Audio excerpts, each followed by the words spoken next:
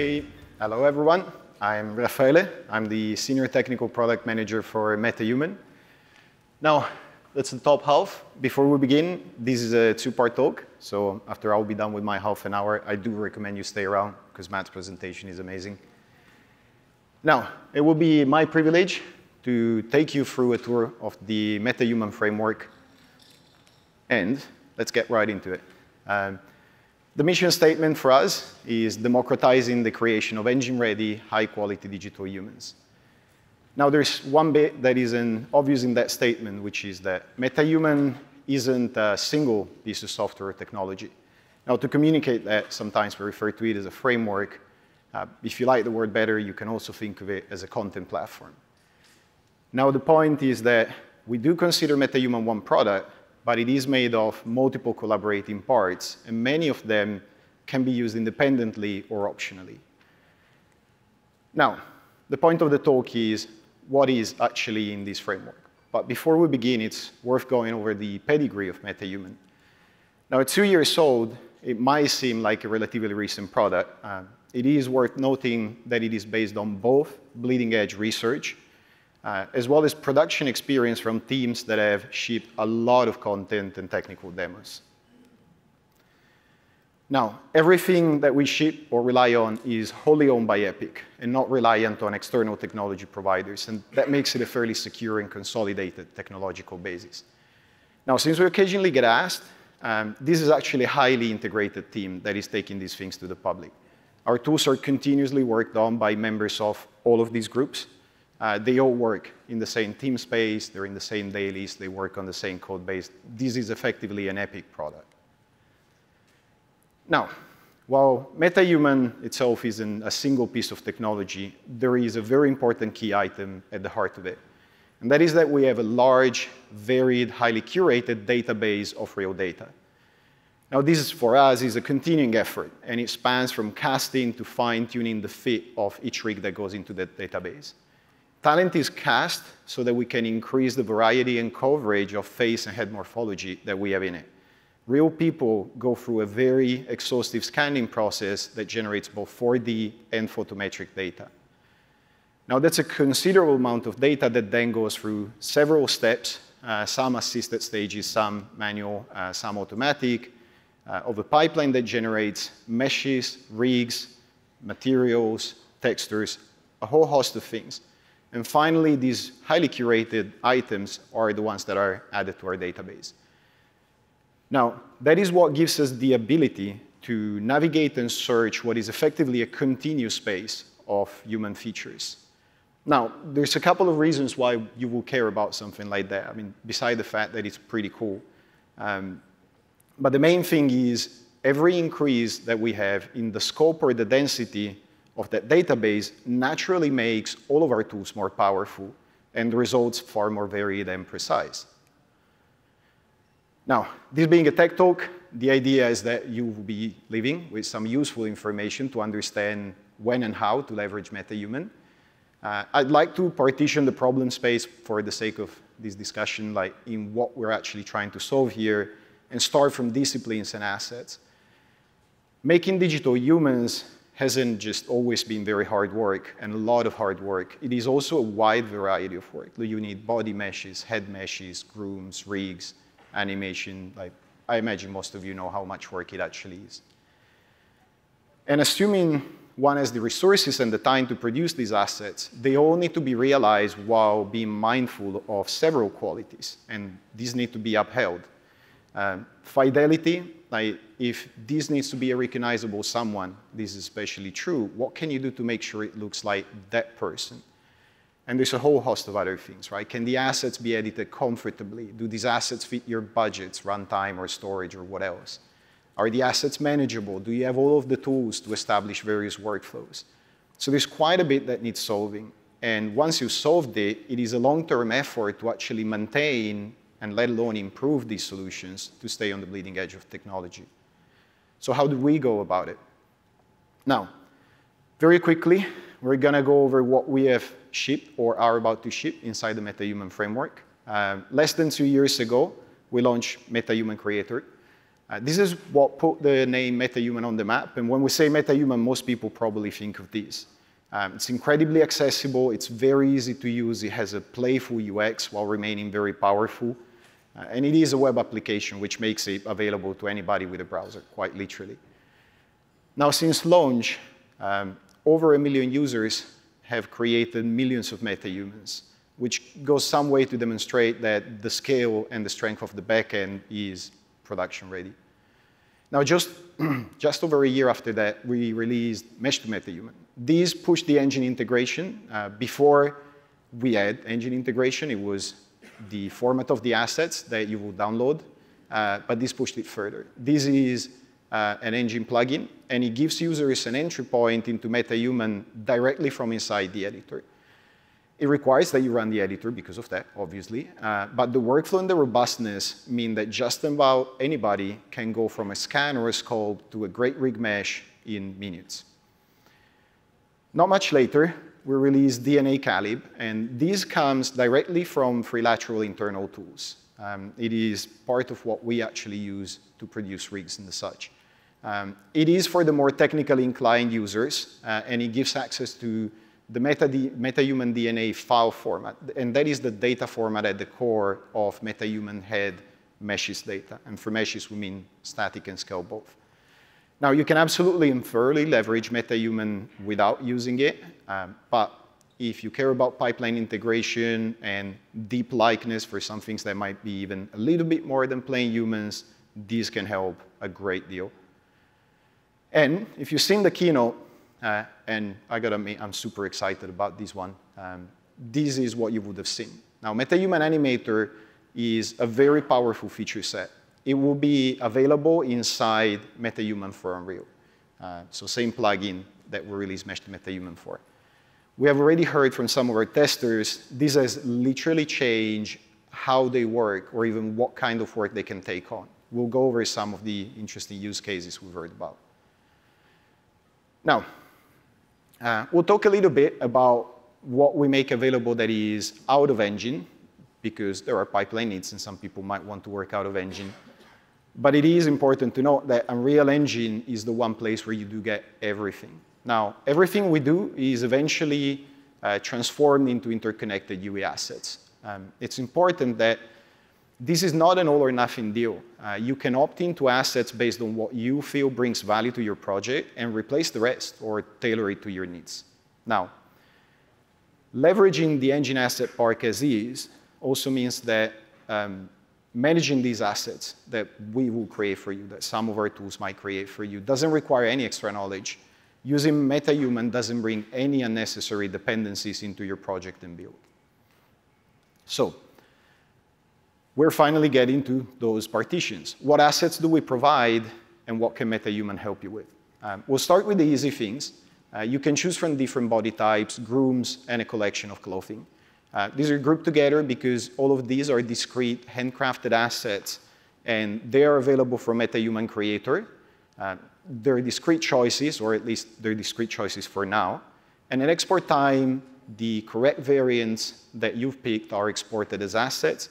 Any necessary work, like groom binding, linking the colliders, all of that is done for you. And all of these come with fine-grained LOD choices. There are currently 18 body types in MetaHuman Creator, and like most, we separate heads and bodies. So we've also taken care of seaming, LOD syncing, and all of that. Now, MetaHuman bodies were made mannequin compatible some time ago. They weren't at the very, very first time of release, but they are now, which gives you access to a whole host of animation from our samples as well as from third parties. Now, quick tip, if you wish to use MetaHuman only for the heads, which is fairly common, you will have to take care of seaming yourself. We strongly recommend that you pick a body type. Don't ignore this choice. Pick a body type that is close to what you think you will need, because that will actually save you quite a bit of time when it comes to seaming. For clothing, there is a curated selection of handcrafted items. We have tops and trousers and shoes. These are contemporary designs, so if you're doing a period or a sci-fi piece, the look might not work for you. I will still suggest you don't completely sleep on these. At a minimum, they can be a very good starting point for you to get skinning and LODing templates transferred to your cuts. We also make sure that all of these fit all of our body types. And because MetaHuman has become pretty popular as an asset platform, you can find a lot more from third parties. If you get something from a third party, to remember to check what body types they support, because it might not be all 18. Now, MetaHumans also come with several grooms, and that goes from the subtle pitch fuzz on skin to full hairdos. If there is one you like, great. If not, they're actually very good sample content, to be perfectly honest. It's definitely worth getting at least a few, inspect them, look at how the groom binding works, look at how the LOD sync work, because that is functionality that if you bring your own grooms into it, you almost certainly will want to support. And it's also worth noting, like, not all, but most of these grooms also have been carded across all LODs, so they're pretty performance sensitive. Now, materials and textures have a little bit more nuance than just discrete choices. Our texture creation is also data-driven. The images and the assets come from something that we call texture synthesis. And some choices are currently discrete. That's a very small amount of choices that are discrete. But even those, like wrinkle maps and blemishes, actually come from our scan data. And when we generate the textures that you get, the maps that you get, they respond to the other parameters. So they do change based on other things that you set. But other parameters like the iris or the skin color actually originate from data and measurements, and they are in a continuum, and they are based on a statistical approach. So this isn't a plain color that is hooked there in the shader. Now, at export time, texture synthesis does all of the prepping, asset generation, does so at multiple resolutions. It's all the things that you would expect. It's very solid. All of the linking is done before the assets are packaged. And once they come into your project, which is what we were talking about before, they are straightforward to understand. They come in as normal textures attached to normal materials. So you can modify if and as you need it. There are maps for quite a few channels, and this is the bit where they are a little bit more than just simple groom binding assets. Linkage can be more involved. Some of the maps, like the wrinkles, are actually connected to animation channels so that you have the right triggering when your character expresses something. Now, head meshes, and with that we mean static and skeletal meshes here. This is where things start becoming pretty special. Like all of our parts, you do get battle-tested topology, you get consistent assets, fine-grained LODs for everything. But authoring is entirely in a continuous space, and things open up here quite a bit. UX, this is creator, and UX is very playful and intuitive. And we feel that this is where that notion of having a continuous, seamless space of human features actually starts shining through. And it enables like very unique manipulation tools. This isn't just linearly or bilinearly interpolating between a bunch of meshes. This is literally exploring our database. You can start from 1 to 3 presets and blend into that space quickly. And that will get you a good starting point. It gets you the first course approximation of what you might want. You can then move on to details, and these are more localized controls. Now, this bit has a very plastic, proportional modeling kind of feel. But again, in actuality, what you're doing here is exploring our database. And these manipulators like fundamentally move you into this n-dimensional space of human features. So if you've ever used it, most of the time it feels great. Some other times it feels like it's quite not getting there exactly where you want it. As we expand our database, that will start zeroing in more and more and more towards exactly where you place something.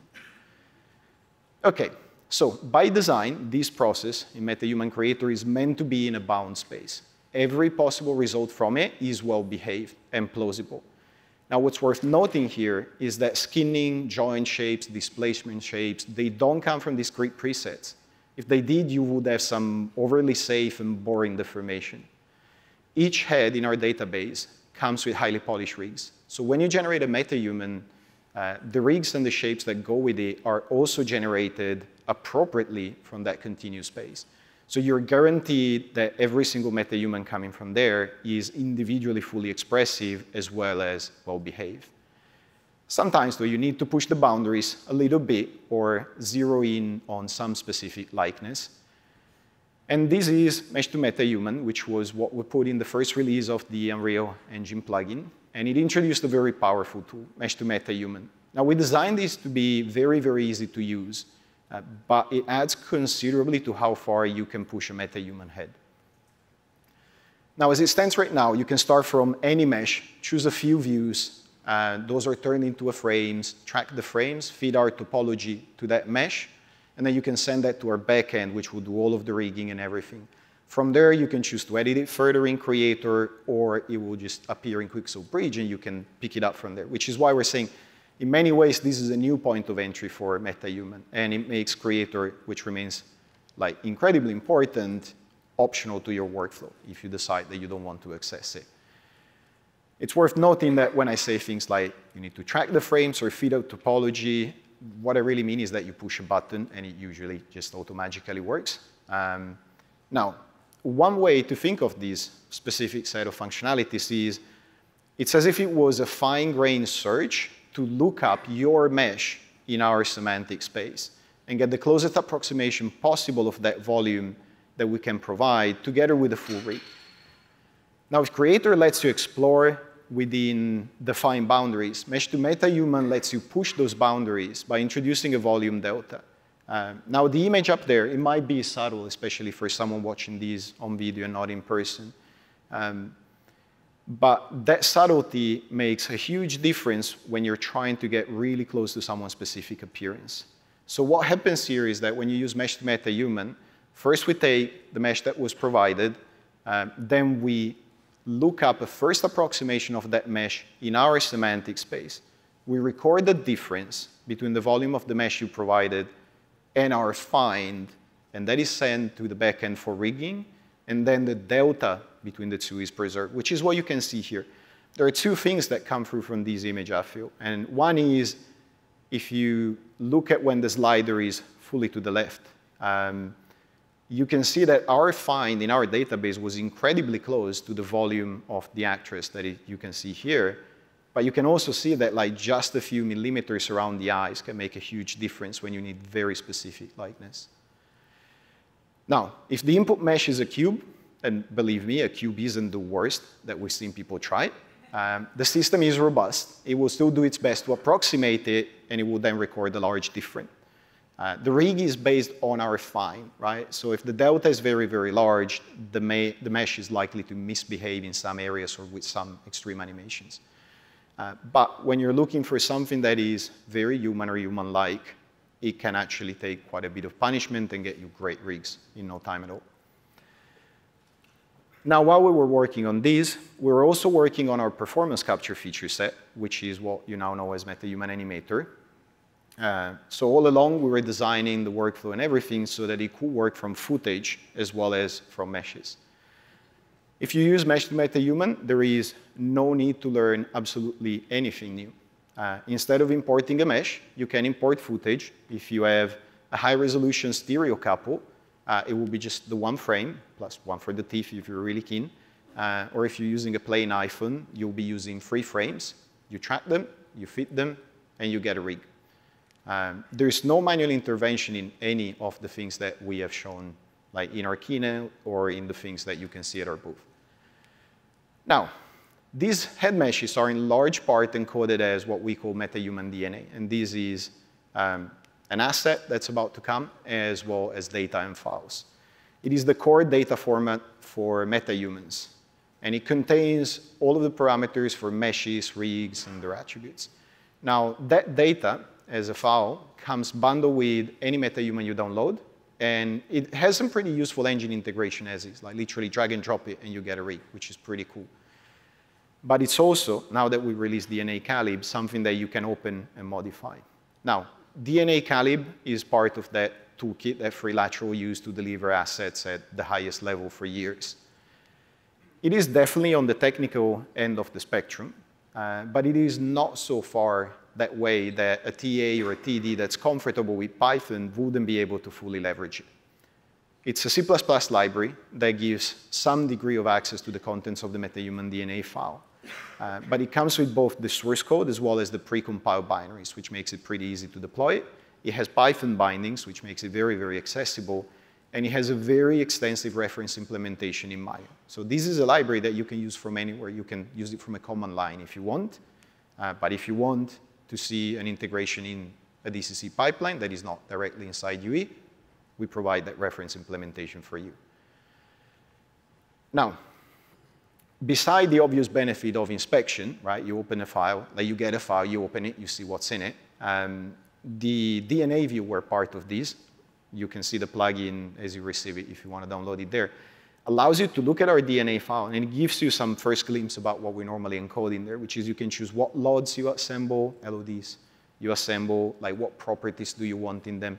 So this effectively allows you to build up inside Maya or elsewhere, like just the assets that you want to work on.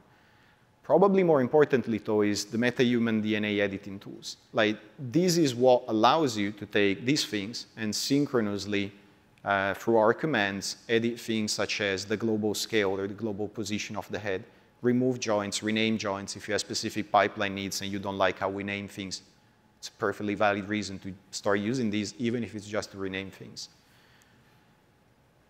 Now, once you're done with that, in your DCC app or from a command line, if you're adventurous, whatever works for you, you can export FBX files. You can export that DNA file that will get bundled with the FBX.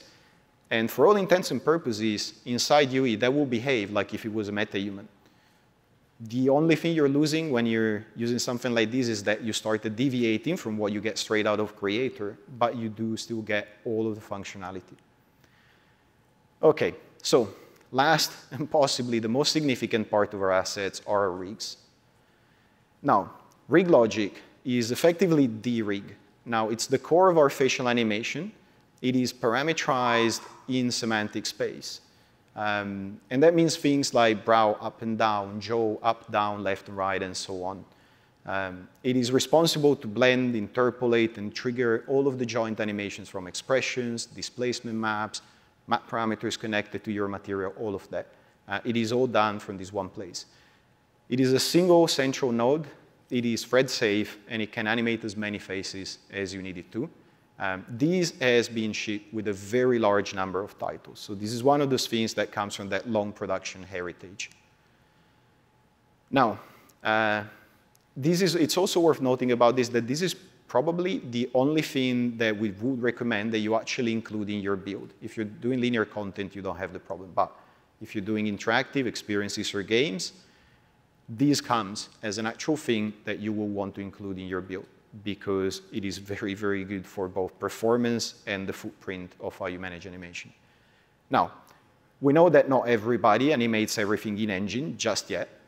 Which is why we also have a Maya version of this node, so that you can have full facial rig parity between Maya and Unreal Engine. Now, animating a flat list of hundreds of parameters might not be everybody's cup of tea. So we also have a faceboard-style control rig, and that is far more animator-friendly. Now, this rig, too, is available in Maya and Unreal Engine, and it's connected to rig logic the same way, guaranteeing that you have full data parity when animating faces outside of UE. There's also a lot of work that we constantly put into this, which is part of the backward solving. If you use control rig, you might know it for a fairly powerful feature, which is it has forwards and backward solve. It allows for a lot of neat tricks. When you look at the row curves on our rig logic node, and you look at how they map to the faceboard, that is a non-trivial mapping.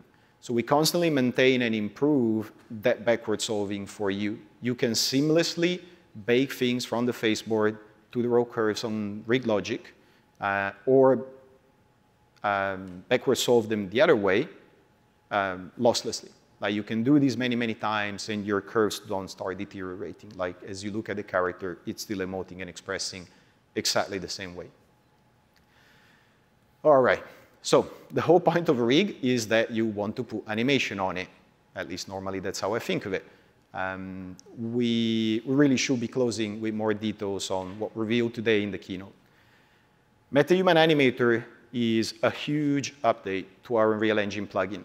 It is a true end-to-end system for performance capture, and it goes from your footage through the ingest, all of the steps, to final animation. It comes with everything.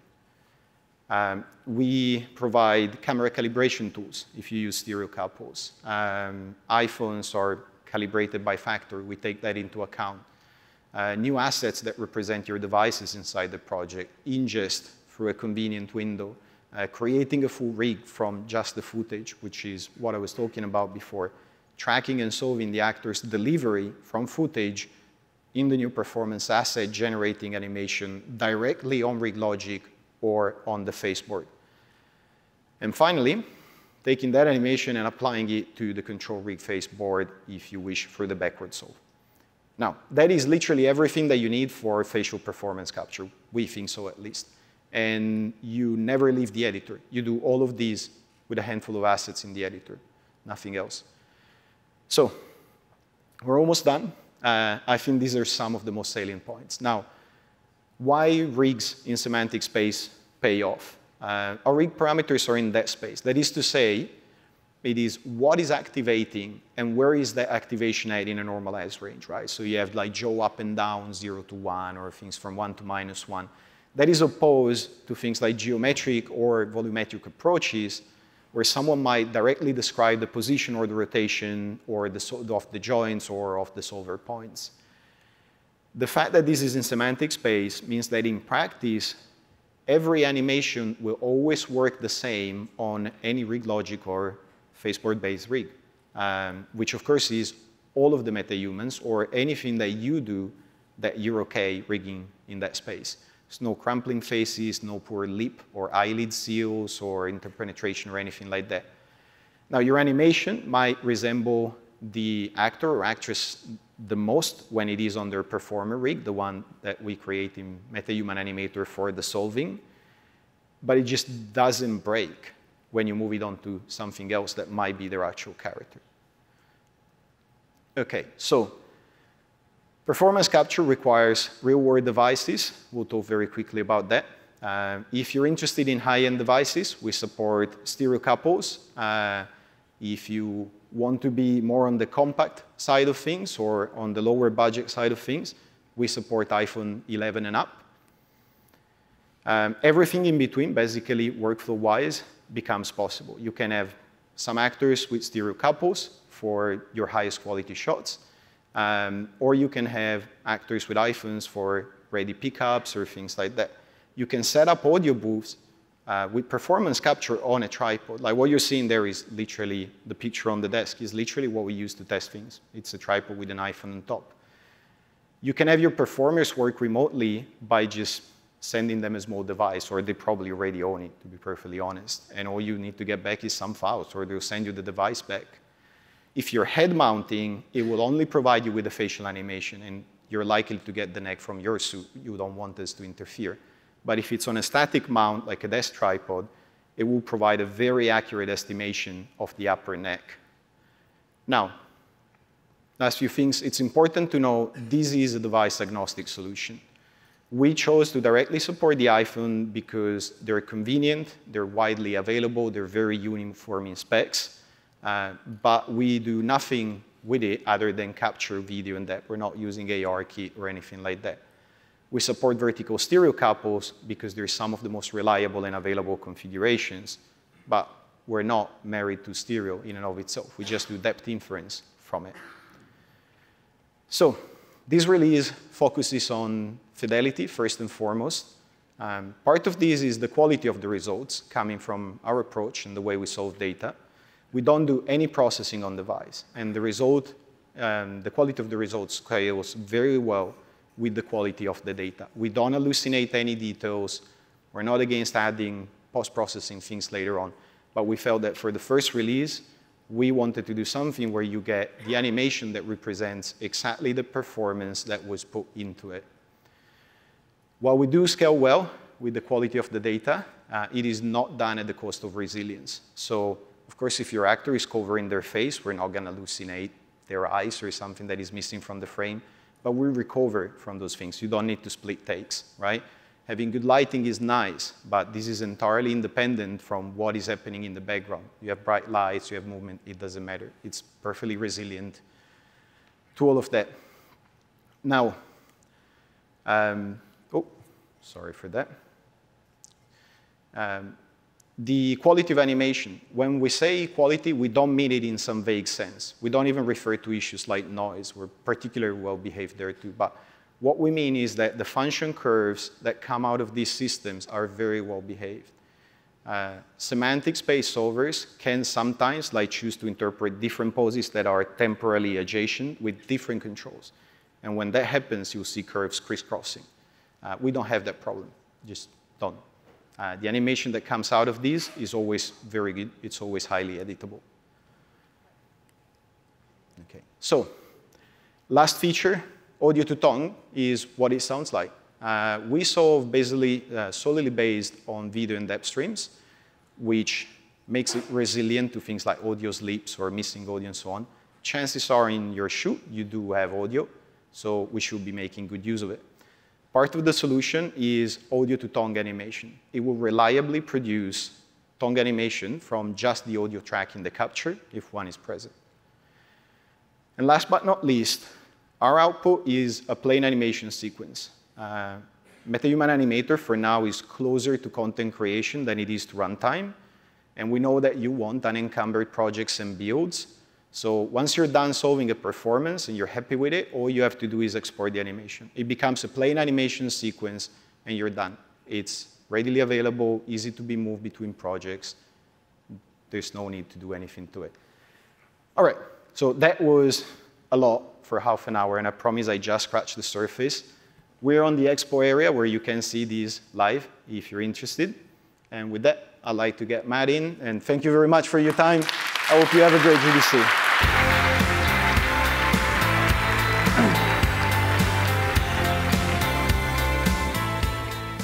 Hi, how's it going? My name's Matt. I'm part of the advanced character team here at Epic. I'm pretty excited to be here today to show you some of the cool stuff we've been working on. So many areas of Unreal technology have advanced hugely over the years. We have Nanite and Lumen that allow us to represent highly detailed and beautifully lit environments. And with our awesome facial technology you've just seen and Metahuman Animator, we can recreate the subtleties of human performance and emotion. But we want to bring that same level of deformation quality to our character bodies. So currently, a typical body deformation setup for a real-time character is a combination of additional helper joints and sometimes corrective blend shapes that attempt to preserve the volume and silhouette of the character as it animates. In fact, our metahumans use a helper joint system to do exactly that. But human biomechanics are extremely complex, and this type of setup is always going to be limited in what they are able to represent. So building a system that allows you to see the scapula moving underneath the muscles or the skin sliding over the rib cage as you raise your arm is always going to be a real challenge. So what we want is to bring our characters to life with the awesome muscle and flesh simulation that's available to us in Houdini. Now, these deformations look great, but the simulations are computationally very expensive. So what you see here is taking around a minute per frame to solve. So wouldn't it be great if we could have this level of deformation complexity but able to evaluate in real time? Well, what we are now able to do is to use machine learning to compress that simulation data into a format that can be evaluated at runtime. So you are looking at our ML character with deformations driven by full muscle, flesh, and cloth simulation from Houdini. It's running in real time and on PS5.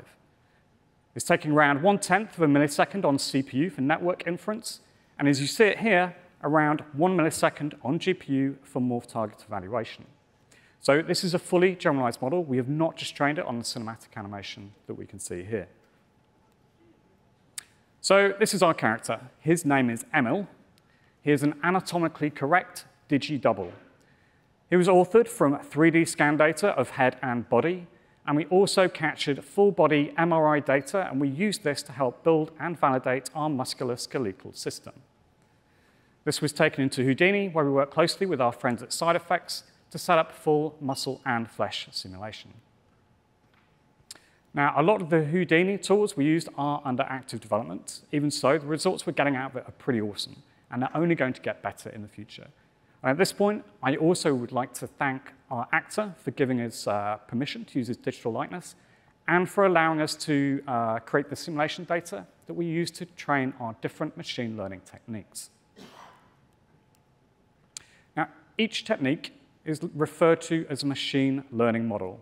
And this is a neural network that maps the value of some inputs to some output data. So for our particular use case, the inputs are joint orientations, and the output is the mesh deformation that matches our training data. For efficiency, we encode this deformation as a series of learned morph target shapes, and our network outputs the weights for these. So we have different types of model available for us to use in Unreal. Each uses a different ML technique, and each has their own strengths and weaknesses. There is not one single model that is appropriate for all applications. So we created 3 deformers in total using 2 of the models available to us. The neural morph model gives us really great results for flesh, but performs poorly for cloth. So for these areas, we used the nearest neighbor model, and this is able to better reconstruct the complex folds and wrinkles that we want to see forming as the character animates. So the total vert count for our character is around 315,000 verts, so it's fairly high res. Joint count is pretty lightweight. We have 91 bones, and this does include the fingers. Each of the models took around 50 minutes to train. So if you have a CUDA-enabled card, we can use GPU acceleration, so this makes training pretty fast. Now, we'll cover these models in more detail, but let's take a step back and try and get a high-level understanding of what they're actually doing. So each deformer begins with 2 versions of the same character asset. We have a very simple one.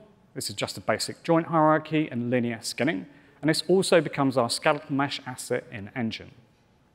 Then we have the complex one. So for us, this was the muscle, flesh, and cloth simulation generated in Houdini, but really there are a ton of different deformations that you might want to learn depending on your technical and creative goals. So the basic goal is to learn the delta, or the difference, between the complex and simple example across a range of poses, and then compress that information into something that can be evaluated in real time. This is the training process. The result of this is an ML network and a series of morph targets packaged into our ML deformer asset. When we apply this to our simple skeletal mesh and animate it, the resulting deformation should closely approximate our complex training example.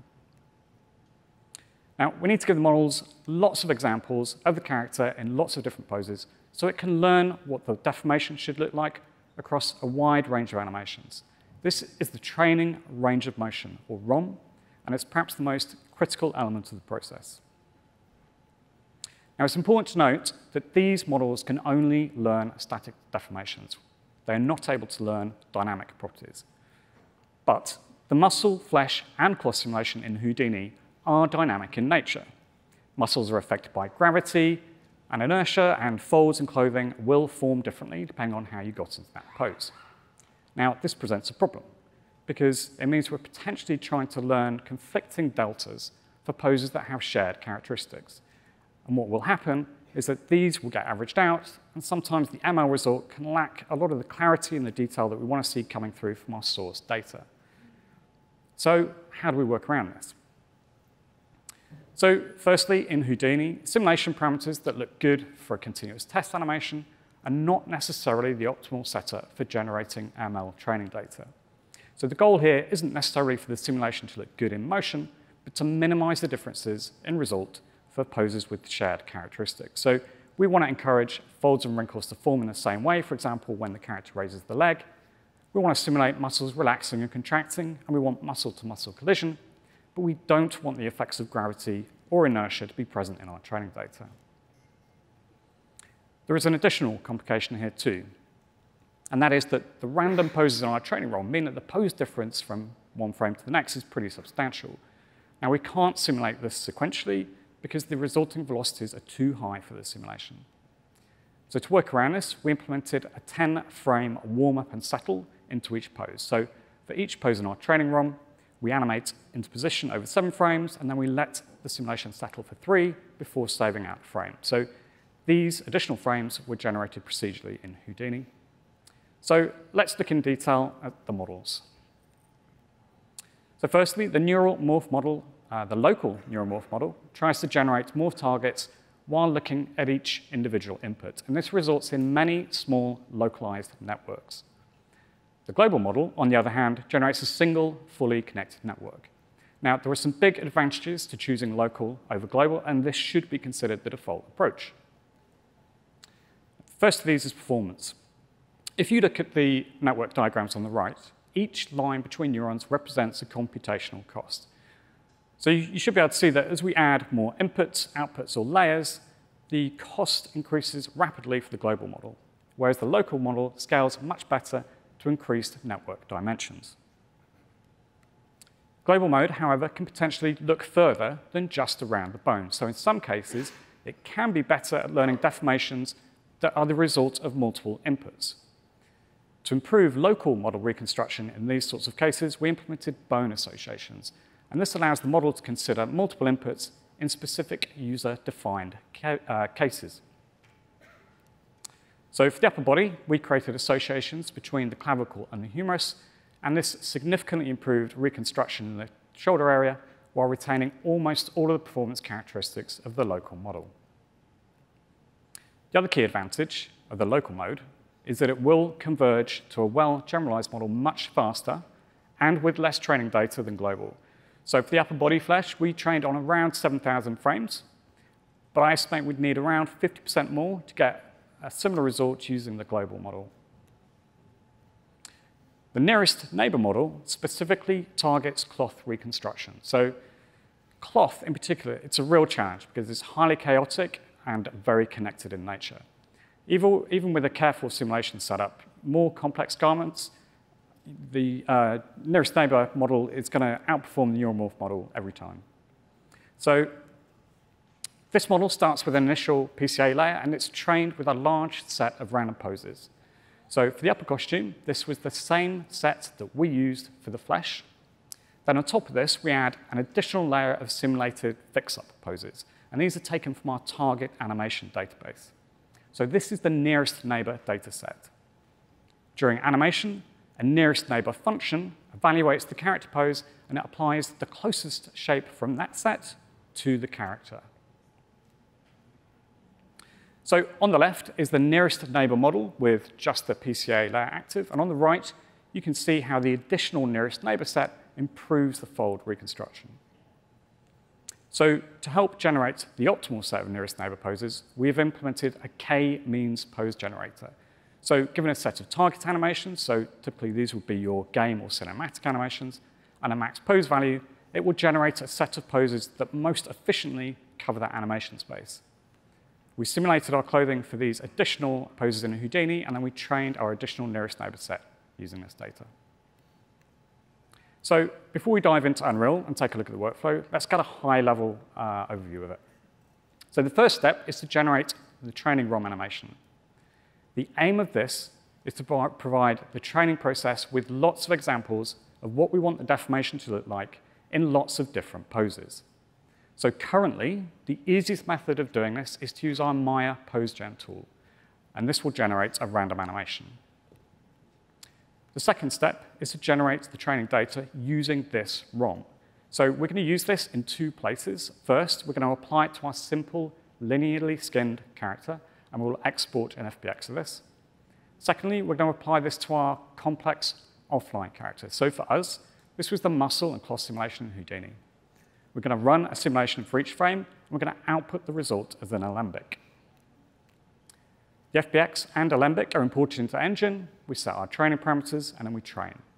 Now, once completed, we're going to test the results using novel animation. So we should always test using different animation to that which we trained on. And this allows us to understand if a model has generalized properly and is going to be able to perform well with any animation applied. If at this point there are particular poses that are not reconstructing well, we can go back to the ROM, we can add poses to give additional coverage, and we can run through the training process again. So getting to a good result is an iterative process. All right, so let's take a look at this in Editor. All right, so the first thing I'm going to do is I'm going to create our ML deformer asset. Now, once we open that up, you can see on the top left, this is where we select which model we want to use. And to the right of that is where we can choose between testing and training mode. So we're going to start out in training mode. On the right here is where we add pointers to the assets that we need. And underneath is where we set our parameters for the training and network. So first thing I'm going to do is I'm going to add my skull mesh. I'm going to add our training ROM in anim sequence format. And I'm going to add the training ROM that is the geometry cache. So this is the simulation that we generated from Houdini and imported into Engine. So that's a pretty big file, so it takes a few seconds to load. All right, now once that's loaded, we can see on the left is our training base. This is our simple linearly skinned asset. And on the right is the target. So this is the thing we're trying to learn. So this is the simulation that we generated in Houdini. If we scrub through, you can see that we have a matching range of motion animation on each. And basically during training, what we want to do is to learn the delta or difference between the simple and complex versions and compress that into a network that can evaluate it in real time. And you can see these deltas visualized here with these green lines. So once we're happy that we have matching training ROMs on each, we can go ahead and start setting up our network. So the first thing to notice is this include bones. So this is ticked, so we're going to train with bones as an input to our network.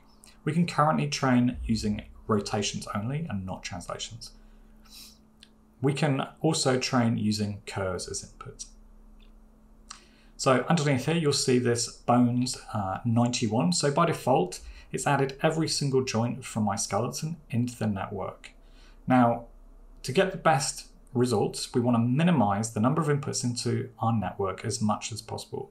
So the easiest way to do that is by hitting this animated bones only button, and it will populate this bone include list.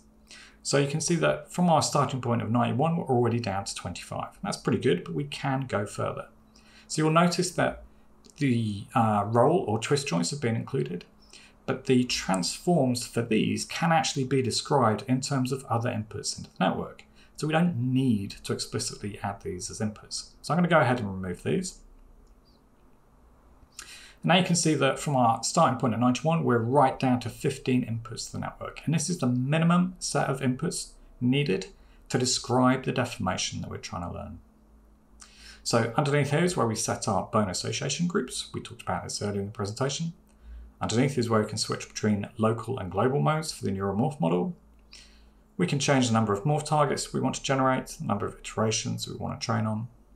Underneath, we can change the network dimensions, increasing the number of hidden layers.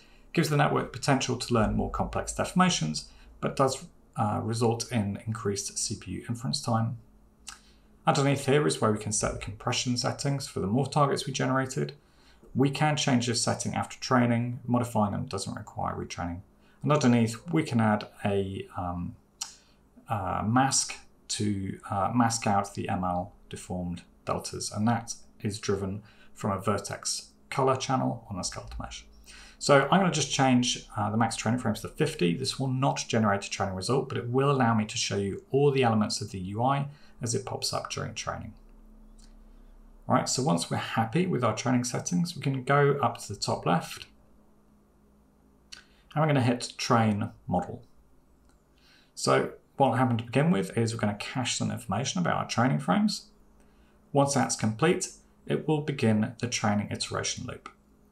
So on the left, you can see the iterations increasing.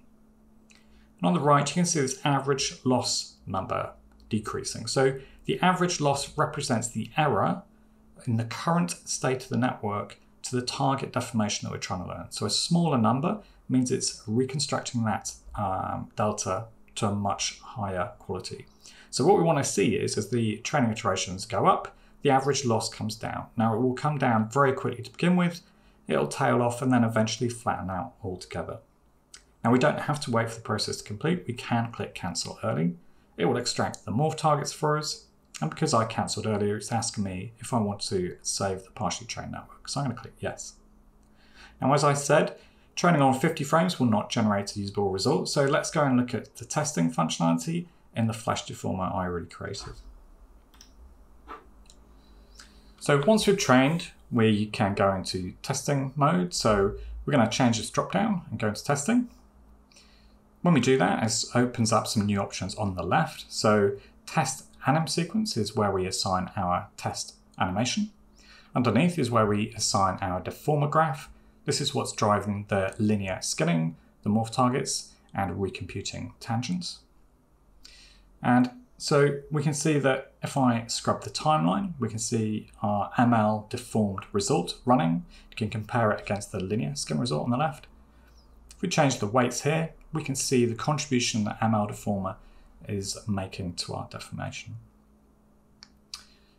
So the next thing we need to do is set up a simple blueprint. So I have a partially constructed skeletal mesh actor blueprint here. I go ahead and open that up. I have my skeletal mesh component with the skeletal mesh asset assigned. I go further down, you can see that I have my control rig assigned and the mesh deformer as well. So adding an ML deformer is really simple. All we need to do is add an ML deformer component like this and add a pointer to our ML deformer asset here. Now, if we have multiple skeletal mesh components in our blueprint, the way to assign the deformer to a specific skeletal mesh component is by using this components tag index here. And we simply create an entry and then add the variable name for the skeletal mesh component here. We can also stack multiple deformers on top of a single skeletal mesh component, but I'm happy with this, so I'm going to click compile. Now in this level, I have that blueprint already dragged in. I can open up the sequence and enable control rig. And we should be able to see that this is a fully generalized model. So I can select groups of controls or individual controls and manipulate them, and we can see all the deformations running nicely. If I lift the clavicle, you can see the skin moving over the abs. There's no degradation of deformation. There's nothing happening on the right arm when we expect it only to be on the left. I can manipulate the elbow and we can see the biceps and triceps contracting and relaxing. All right, so let's get back to the presentation. So the most important part of this is the training ROM. So the models are good at interpolation, but they're really bad at extrapolation. So to take a simple example, if my game animation rotates an elbow from 0 to 140 degrees, we don't need an example for every degree of rotation in the training data, but it does need to encapsulate that full range.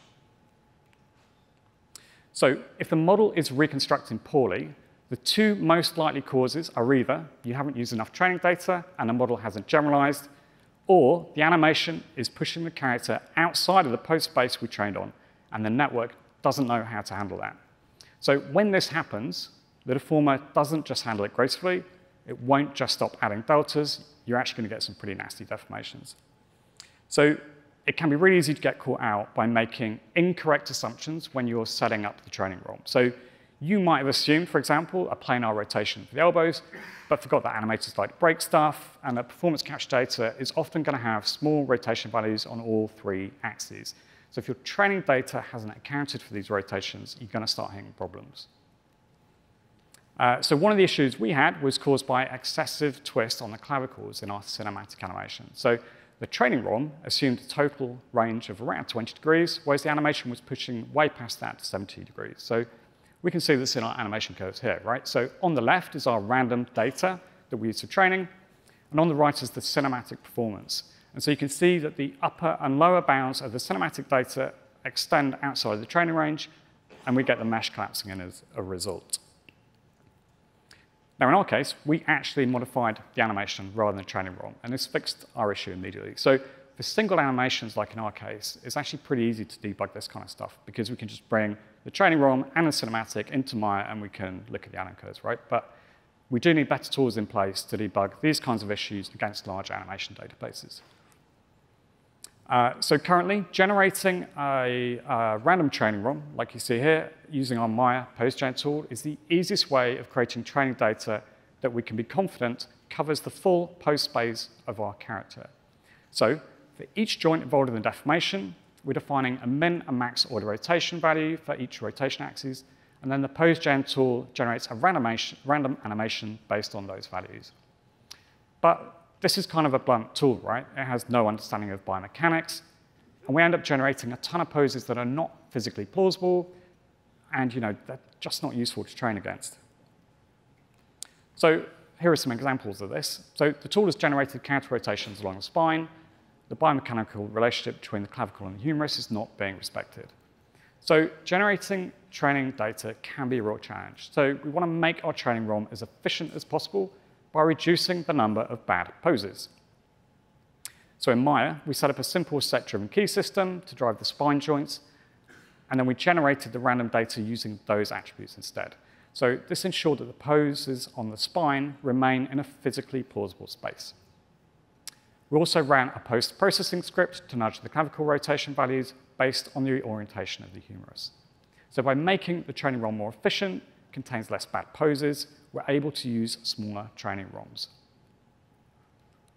So we are often asked about the structure of the training ROM. So does it have to be random? Can we use a continuous range of motion, maybe from a motion capture session? So the table above shows the dependencies between the model we can use and the type of training ROM. So for ML, we actually adopted a bit of a hybrid approach to this. So we used just under 7,000 frames of random poses. This goes the generalized model that allows it to perform well with a range of animations applied. We can even manipulate individual limbs using control rig, which I wish I had have shown you, and the deformations work really nicely, and the model is stable. We then refine that model with a small set of additional poses taken from various motion capture sessions. So currently, this is the approach I would tend to recommend, and that's to build a solid generalized model using your random data set, and then you can refine the result if you need by adding key hero poses from your gameplay or cinematic animation. Now, ultimately, we do want to reduce the need for using random data, and we want to move towards using smaller, more efficient structured ROMs of continuous motion. So we feel that this will offer a more intuitive approach for people to generate their simulation data, training data, rather. And it will also bring secondary workflow benefits when using simulation data as source. The local neural morph model offers some support for this already, and we do expect to ship an example structured training ROM with 5.2 release. So there are a few points to consider in the pursuit of getting better results. We've covered most of these already, really, but one important point is that your simple scalable mesh asset should still include twist or roll joints. So for those not familiar with rigging, these are additional helper joints that distribute twist in regions such as the upper and lower arms and legs, and it kind of removes that collapsing candy wrapper effect that we can see here, right? So without these, the delta that the ML deformer would need to apply to correct that pose is pretty big, right? So ML deformer is, in effect, a lossy compression. So with really large deltas like this, that error can become noticeable, and you might not get a great result. But by including the twist joints, the size of the delta we're trying to reconstruct is much smaller. Any error present is not going to be noticeable. So just to briefly cover performance, the table on the left gives a PS5 performance breakdown for each of the 3 deformers we used. To recap, we used the neural morph model in local mode for flesh and the nearest neighbor mode for clothing. The flesh layer running on the neural morph is super performant, actually, it's great. The nearest neighbor model has a slightly higher cost, and this is due to the additional nearest neighbor data set that increases memory usage and GPU time. On the right is a table of the network parameters that have the greatest effect on performance. So 0 delta threshold culls small deltas from the morph target set. This reduces memory and GPU time, but in some cases can introduce artifacts. Compression level is fairly self-explanatory. Higher numbers affects memory usage, but could introduce artifacts. Increasing the number of morph targets gives the potential for better reconstruction results, but with a higher memory and GPU cost. And as we mentioned earlier, increasing the network dimensions gives the potential to learn more complex deformations, but at the cost of increased CPU inference time. Now, for the nearest neighbor model, PCA coefficient number and nearest neighbor data can be seen as broadly analogous to the number of morph targets, and this affects memory and GPU time. So to sort of wrap up, given the right training data, the reconstruction and performance characteristics of the current models are actually pretty good. So the main challenges right now are around workflow and generating the training data. This has a big impact on accessibility and scalability. So what we have shown here today is achievable for a hero character, but we need to make workflow improvements to extend this out to secondary characters. We need alternatives to random ROMs, We need models that are less sensitive to being slightly outside of the trained space. We need support for multiple pairs of anim and geometry caches. And we need better debugging and visualization tools to help find the solutions to problems when things aren't working. We will be releasing this as a sample project with 5.2 later in the year. We will also be including all the geometry caches and all the source data. That includes the full musculoskeletal model that you guys can learn from, take apart, and hopefully repurpose for your own ML deformer projects. We would love for you to come and chat to us at a booth. You can get hands-on with this demo. You can change cameras, switch between musculoskeletal, flesh, and clothing layers. You can pause the action, and you can see the deformation result both with and without ML deformer running. And finally, I just want to thank everybody that worked on the project. I want to thank Side Effects for their help and support. You guys are rock stars.